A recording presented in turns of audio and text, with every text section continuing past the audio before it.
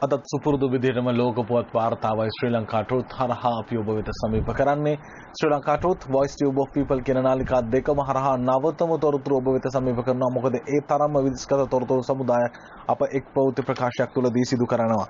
කුවේට් රටේ බොහෝ දෙනෙකු අප සමගින් අත්වැල් බැඳගෙන සිටිනවා. ඔවුන් වෙනුවෙන් අප පළමු ප්‍රවෘත්තිය අද දවසේදී ප්‍රකාශ කරන්නේ මේ මොහොත වන විට විශේෂ තීන්දුවක් ඔවුන් ගන්නවා. ඒ තමයි කුවේට් රාජ්‍යයට කොරෝනා ආසාදිතයින් හා සම්බන්ධයෙන් ගන්නා තීන්දුව తీරන අතර එන්නත ඔවුන්ගේ ප්‍රධාන තීරණයක් වඩපත් වුණා. ඒ අනුව මේ මොහොතේදී කොරෝනා වෛරසයට අදාළ වුණු එන්නත ඇනවුම් කිරීමේ ක්‍රියාවලියේ බොහොම යහුසුලුව කුවේට් රාජ්‍ය කටයුතු කරමින් සිටිනවා. සාර්ථක වන එන්නතක් වේද ඒ එන්නත හැකි ඉක්මනින් කුවේට් රාජ්‍යයට ලබා ගැනීම ඔවුන්ගේ පළමු මූලික ක්‍රියාවලිය බවට පත් වන අතර ශීතාගාර අවශ්‍ය වූත් ඒ සඳහා අවශ්‍ය පහසුකම්ද මේ වන විට ඔවුන් සකස් කරමින් පවතිනවා. Ministry of Health revealed that the ministry will receive additional quantities of the seasonal influenza vaccine at the end of this month. මේ කියන කොරෝනා වෛරසයට අමතරව මේ මොහොත වන විටදී ඉන්ෆ්ලුවෙන්සා එහෙමත් නැතිනම් වෙනයම් උණ රෝගී තත්ත්වයක්ද කුවේට් රාජ්‍ය පුරා පැතිරෙමින් පවතිනවා. ඒ නිසා එයද මේ වන විට බොහෝ දිනකට අභියෝගයක් බවට පත් වෙනවා. කොරෝනාද එහෙමත් නැතිනම් ඉන්ෆ්ලුවෙන්සාද කියන දේ හඳුනා ගැනීමට පවා අපහසු වන තරමටම සමාන රෝග ලක්ෂණ තමයි මේ ක්‍රියාත්මක වෙන්නේ. ඒ නිසා මේ සම්බන්ධයෙන් එන්නත්කරණය කිරීම අත්‍යවශ්‍ය කාරණයක්. ඒ පිළිබඳ අද දවසේදී කුවේට් රාජ්‍ය තීරණයක් ගන්නවා. ඒ අනුව විශේෂයෙන් වාර්තා කර තිබෙනවා මේ ඉන්ෆ්ලුවෙන්සා vaccine at the end of this month මේ මාසයේ අන්තිම වෙද්දී ඔවුන් මේ ක්‍රියාවලිය යලිත් දුරටත් සක්‍රිය කරන්න බලාපොරොත්තු වෙනවා. The daily quoting reliable source pointed the availability and the stable and the safe stock pneumococcal vaccine at the ministry's warehouse from where the hospitals and preventive centers get their supplies according to the need. මේ වෙද්දී සෞඛ්‍ය අමාත්‍යාංශයේ ගුදම්වල මේ එන්නත තියෙනවා. අවශ්‍යතාවය අනුව ඒවා මුදා හැරීමේ ක්‍රියාවලියක ඕන් නියැලෙනවා. ඒත් එක්කම අප වෙත ලැබෙන තොරතුර තමයි vaccine will be given to the large possibility number of people, indicating the possibility of adding a segment of expats within a categories that will receive winter vaccination during the coming period. ඒ අනුව ඉදිරියේදී විදේශගත ශ්‍රමිකයින්ටද ඉදිරි කාලවකවානුවේදී නියමිත කාලයට අනුකූලව ඔවුන්ට බෙදා හැරීමට එන්නත සූදානම් කර තිබෙනවා. කෙසේ වෙතත් මේ වෙද්දී available quantities after computing of the number of citizens who had set appointments in advance to the receive the shots. මේ වෙද්දී කුවේට් ජාතිකින් appointment දාලා මේව බුක් කරගෙන තියෙනවා. ඒ නිසා පළමුව දෙන්නේ expect to get vaccinated after quieties. යනු කුවේට් ජාතිකයින් එන්නත්කරණය හා සම්බන්ධයෙන් අපොයින්ට්මන්ට්ස් දාලා මේ වෙද්දී එන්නත් ලබා ගැනීම මේ ක්‍රියාවලිය නියැලී සිටිනවා.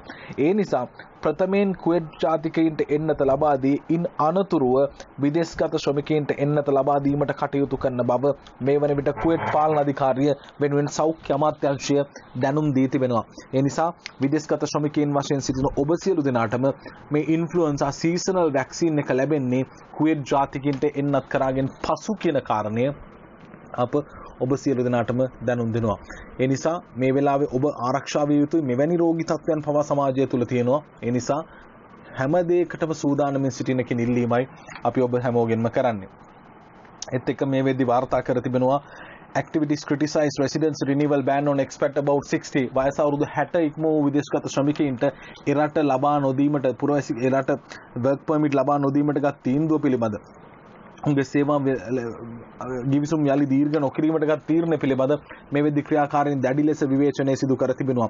ඇත්තරම 60 ඉක්ම වූ බොහෝ දෙනෙක් එහි තාමත් ඉන්නවා. ඒ නිසා මේ වෙද්දී විශේෂයෙන් මේ පිළිබඳ මේ පනම ඇති තහනම පිළිබඳ දැඩි ලෙස විවේචන කර තිබෙනවා.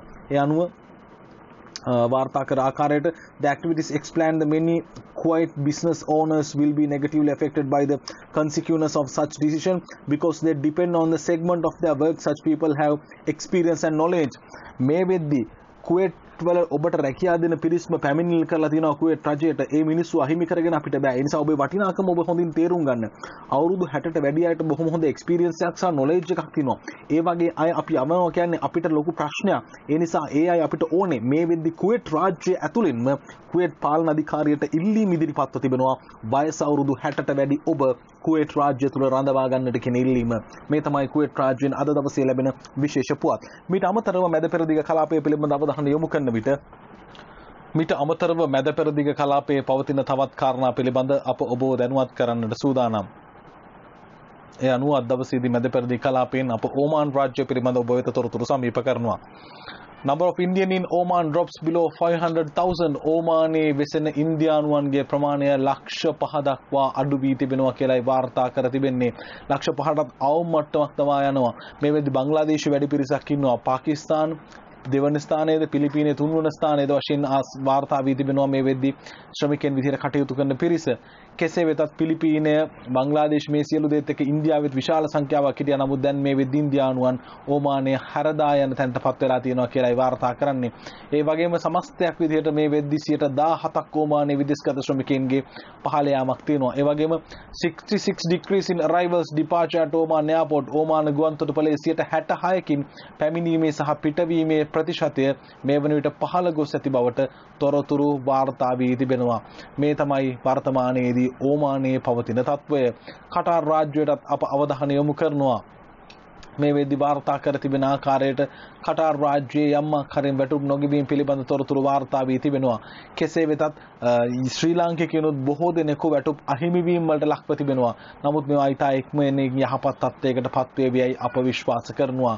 ඒත් එක්කම මේ වෙද්දි වාර්තා වුණා Saudi අරාබියා hold 1.2 million virtual classes. එක්සත් අරාබි එමිරාත් රාජ්‍ය සෞදි අරාබියාව මේ වගේ ඒවා දැන් ඔන්ලයින් ක්‍රමවේදලින් අධ්‍යාපනයට දැවැන්ත දායකත්වයක් දක්වනවා. ඒ අනුව මේ වන විට වාර්තා කර තිබෙනවා සෞදියේ ලක්ෂ 12ක් මේ වෙද්දි පාසල් නොයා online ක්‍රමවේදයට ඉගෙන ගන්න තැනටපත් වෙලා open education institutions that are entirely online සම්පූර්ණයෙන්ම online ක්‍රමවේදය යටතේ මේ වන විට ලක්ෂ 12ක් අධ්‍යාපනය ලැබීම ඉතාමත්ම විශේෂයි මේ මැද පෙරදිග කලාපය තුල.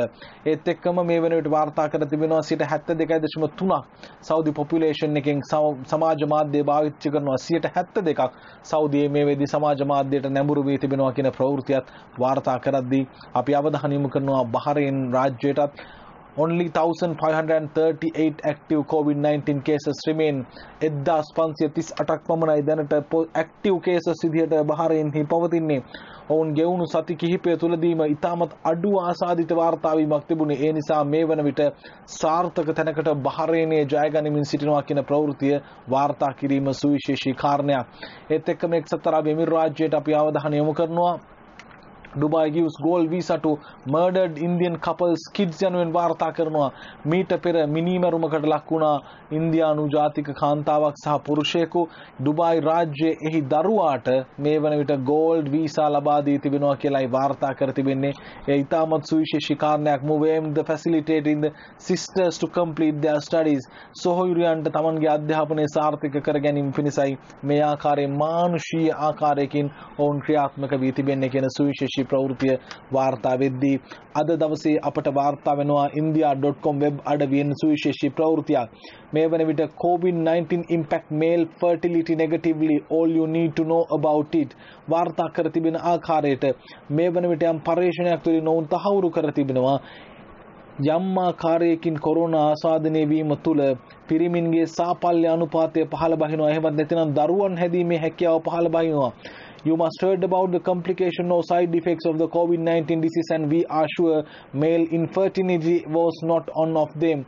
But recent research has revealed that contracting SARS-CoV-2 can affect your sperm count negatively and can become a concerning problem in the long run in case you wish to have a child in future.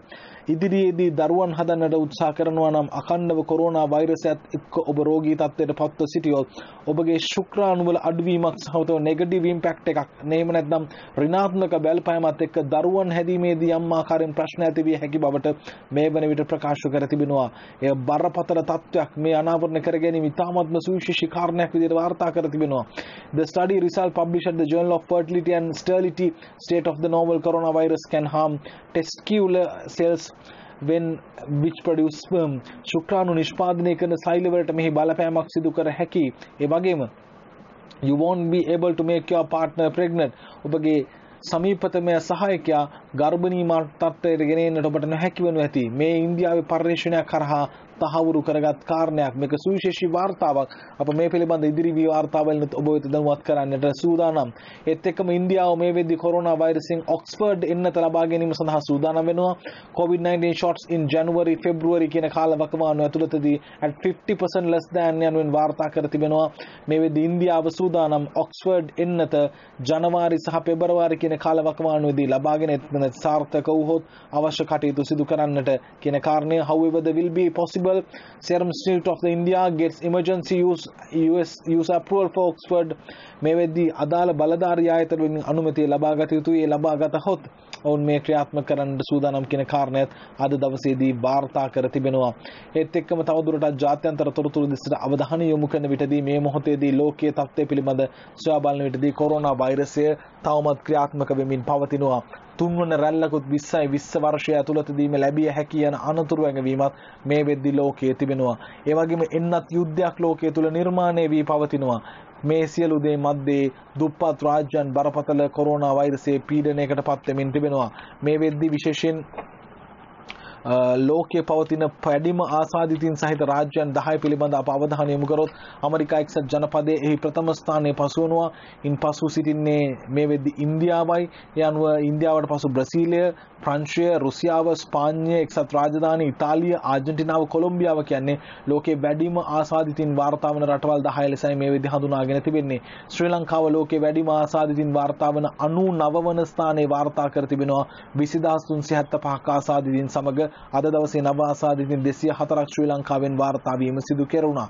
මේත් එක්කම අප විශේෂයෙන් සඳහන් කරන්නට ඕනේ America එක්සත් ජනපදයේ මරණ 2,62,000ක් මේ වෙද්දී වාර්තා වෙද්දී ඉන්දියාවේ මරණ 1,33,844ක් වාර්තා වී තිබෙනවා.